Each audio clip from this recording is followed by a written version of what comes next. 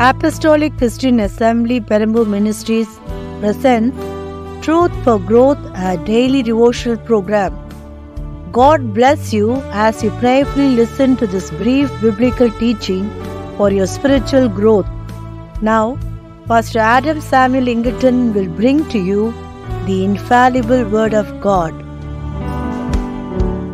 Warm greetings to you in the prayer-answering name of the Lord Jesus Christ. Prayer is the greatest investment of time. John Wesley said, God does nothing except in response to believing prayer. Prayer does not change God, but prayer changes him who prays. George Herbert said, prayer should be the key of the day and the lock of the night. Prayer is aligning ourselves with the purposes of God. You may probably ask me, which is the best time to pray? I would rather say there are only two best times to pray. One is when you feel like praying. When you feel like praying, nobody can stop you. The second best time to pray is when you don't feel like praying, because that's a time the Lord has planned something very special for you, but the devil doesn't want you to pray at that time. Now for our today's morning devotion, let's turn our Bibles to Isaiah chapter 53 verse 11. He shall see of the travail of his soul and shall be satisfied. We all know that Isaiah chapter 53 is a messianic prophecy about the Lord Jesus Christ. Many things are said about the Lord Jesus Christ in this one chapter, but let's confine ourselves to one aspect of our Lord Jesus. We see here the example of our Lord Jesus as an intercessor. It enlightens us on how we should intercede or travail in prayer for other people. The Amplified Bible says, he shall see the fruit of the travail of his soul and be satisfied.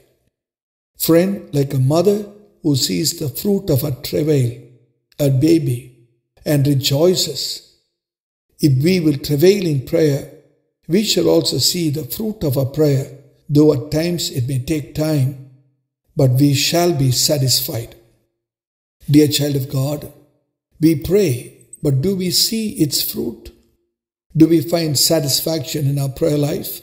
If not, it is high time we change our prayer pattern. Look at how the Lord Jesus Christ prayed while he was on this earth. Let's read Hebrews chapter 5 verse 7. Who in the days of his flesh, when he had offered up prayers and supplications with strong crying and tears unto him that was able to save him from death, and was heard in that he feared. Yes, a travailing mother may have strong crying and tears before she can see the fruit and be satisfied. But when she sees the fruit of her travail, her baby, newly born, all her tears will be turned into immense joy.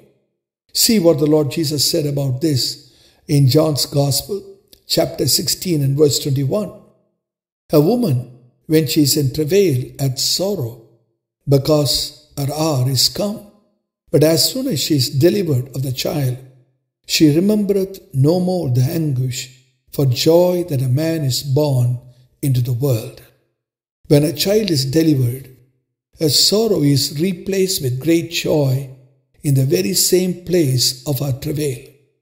When we travail and prevail in prayer, God will send forth his answer miraculously, and our sorrow will be replaced with immense joy in the very same place of our anguish.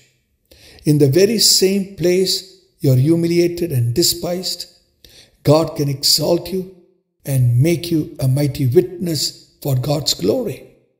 When the people of Israel came to a place called Marah, the Lord did not take them to another place to give them sweet water.